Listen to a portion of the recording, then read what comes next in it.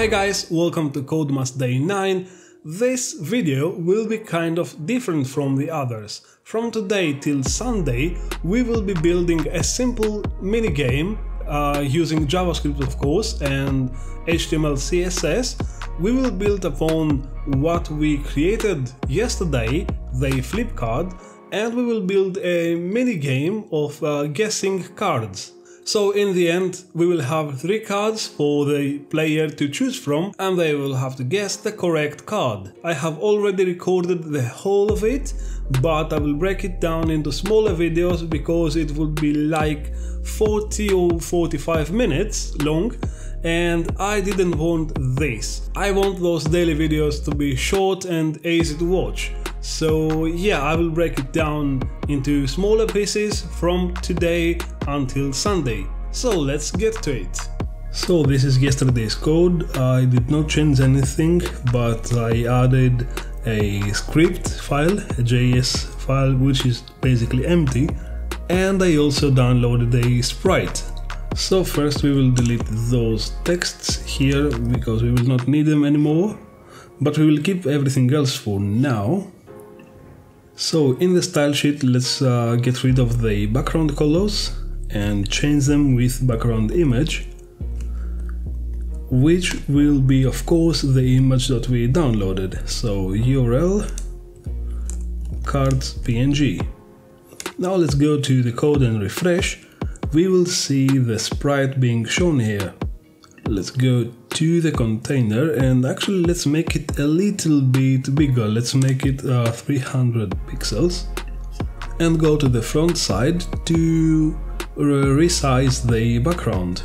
Because we know that the image can be divided in 4 parts, let's say, we can go into CSS and write background size 400%, which will effectively increase the size of the sprite by 400.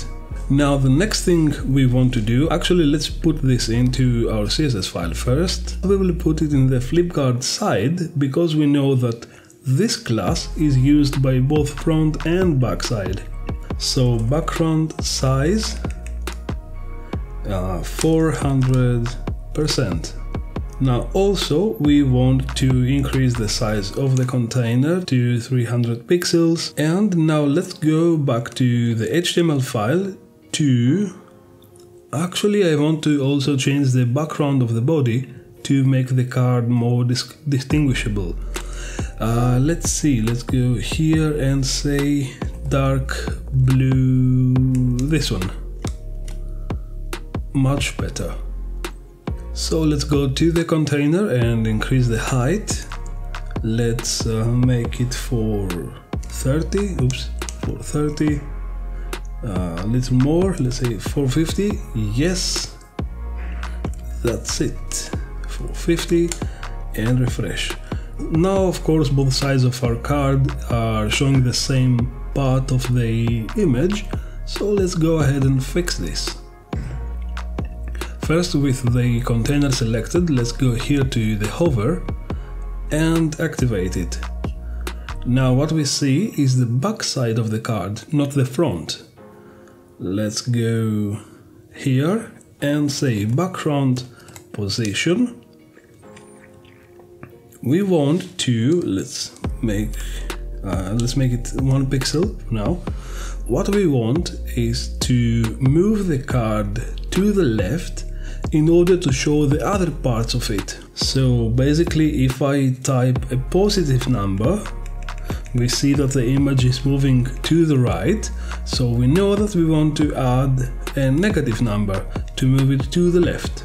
Since the width of our container is 300 pixels, we can safely assume that we can say minus 300 pixels we show the second part. And also if we say 600 pixels we show the third part, as well as 900 pixels of course will show the last part of our image. If we increase it further, let's make it 1000 to show you what I mean, it will rotate infinitely the image, so it will not show an empty space, let's say. So what we want is to not write the pixels hard-coded. We want to have it as a base position, let's say, and use a number between 1 and 3 to choose one of the 3 cards. We can do this by putting the calculation in a calc, of course, and say times 1 will show the joker, times 2 will show the queen, and times 3 will show the king. So let's copy this calculation because we will need it later. Let's paste it in our script to keep it here. That's all for today. Thanks for watching. If you liked this video, please hit the like button and also subscribe. I will see you tomorrow for part 2. Enjoy your day.